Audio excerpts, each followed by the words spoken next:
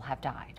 Grammy-winning trumpeter Irvin Mayfield and his partner Ronald Markham will be sentenced tomorrow in federal court, nearly a year after they pled guilty to conspiracy charges. Mayfield and Markham admitted using their positions at the Public Library Foundation to transfer more than $1.3 million to their jazz orchestra and to use it to enrich themselves. It was a scheme exposed by our exclusive David Hammer investigation in 2015.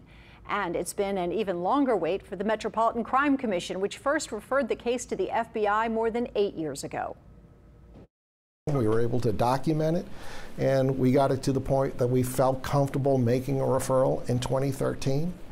And here we are in November of 2021 waiting to see, how this case is going to be concluded. Federal Judge Jay Zadie will now decide whether to send Mayfield and/or Markham to prison and how to handle restitution.